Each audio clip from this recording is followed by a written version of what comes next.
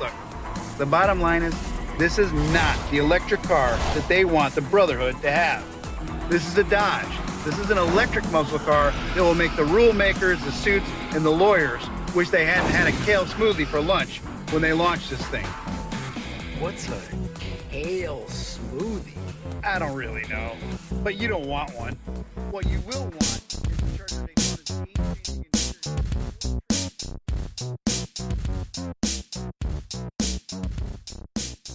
Welcome to the War on Cars. I'm Aaron Napperstack, here with my co-hosts Doug Gordon and Sarah Goodyear. Hello. Hey there. What's up? How's it going? It goes. It's going. Okay, so as we were preparing for our Cybertruck conversation with Ed Niedermeyer, our very good friends at Stellantis Dodge Corporation dropped this 10-minute YouTube ad for their new line of electric muscle cars.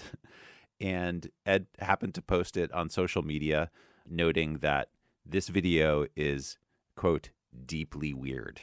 I will never forgive Ed for posting that. I had to see it. Sorry. We all had to watch it. Yep. And in some ways we were just like, why are we even talking about the Cybertruck? Why are we not just talking about this completely crazy Dodge ad? So it is a rich text. It touches on many of the same themes as our whole Cybertruck conversation. So we just thought we wanted to talk to Ed about it and offer it to you, our listeners, as a special bonus just for our Patreon subscribers. We think you will enjoy it very much. So, Ed, what was this video and why was it so deeply weird to you? So on the one hand, it's important to say this is almost a very normal thing in the auto industry. And it wasn't made for YouTube. What happens is when, the Detroit automakers announce a new vehicle, they have an event, they fly journalists there, and they usually have some kind of video like this. And sometimes they end up posting it on YouTube, and sometimes they don't. In this case, they did. For me, this video, again, it's like the Cybertruck. It's this leap into this weird moment that we're in right now and just sort of owning how deeply weird it is. So yeah, it's, as you say, a very rich cultural text. And to be clear, this is Dodge, the maker of the big muscle cars, the V8 engines, the gas guzzlers, and now they're sort of making electric cars. So this is introducing their muscle electric car. So to set it up, the video starts on the dark and gritty streets of 1910 Detroit.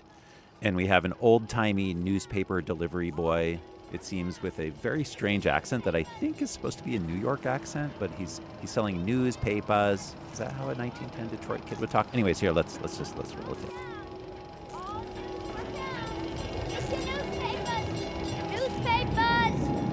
Get your newspapers! Newspapers! So in the video, lightning strikes, and a 2024 electric Dodge muscle car appears on the streets of 1910 Detroit. It speeds by a police officer and blows the hat off his head, and then the car eventually sort of rolls up to a brick building that turns out to be the Dodge Brothers factory. The car makes truly obnoxious revving noises in front of the Dodge Brothers factory. We'll talk more about the noises later. And then the Dodge brothers themselves, Horace and John, appear outside of the factory wielding heavy wrenches, ready to fight the guy in the futuristic vehicle making the obnoxious sounds. But out of the car steps Tim Kuniskis, the current-day CEO of Dodge. The Dodge brothers, they're ready to fight him, and here we go. Holy Hamtramck, what is that, and who the hell are you? Whoa, calm down, guys. I'm on your side.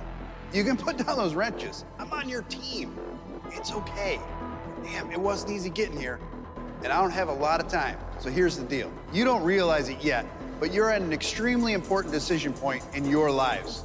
Do you want to keep working for the system, or do you want to take on the system? Well, I know what we need you to do, and I'm here to make sure you see why. Because we can't afford for you to back down. You're just a couple of incredibly ballsy moves away from ensuring your legacy and making history. And this is your future. I know it sounds crazy, and I swear to you, I haven't been drinking. You're gonna want to get in. Let's just say that you brothers created a brotherhood. You built something more than a car that made the guys across town mad.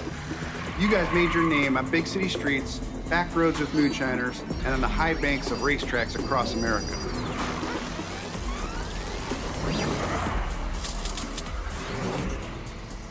Look, the Dodge name became known for standout design and performance. The name Dodge, your name, 100 years from now, has become synonymous with baddest, quickest, fastest. Dodgiest. But right now, we're under attack. Your legacy is under attack. We need your help, spiritually, of course, to fight the system, not to comply, but to compete. Because regardless of what kind of power that propels us, this brand must always be pushed forward by the energy and attitude you guys instilled in us. This next generation Charger is proof of that. It's fueled by the Brotherhood, but powered by lithium. The elixir? No. We did the car that runs on alcohol. Wow.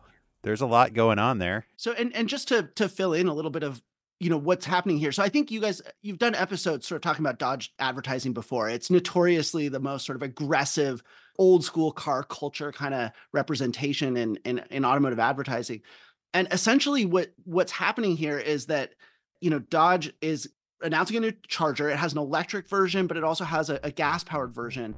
The detail that people might be missing here that is really crucial to understanding this video is that the gas-powered version no longer has. You can listen to the rest of this conversation by joining the War on Cars as a Patreon subscriber. Go to thewaroncars.org, click Support Us, pitch in $3, $5, or $10 per month. We'll send you stickers. You'll have access to ad-free episodes and bonus conversations like this one. We really appreciate the support. We couldn't produce the podcast without you.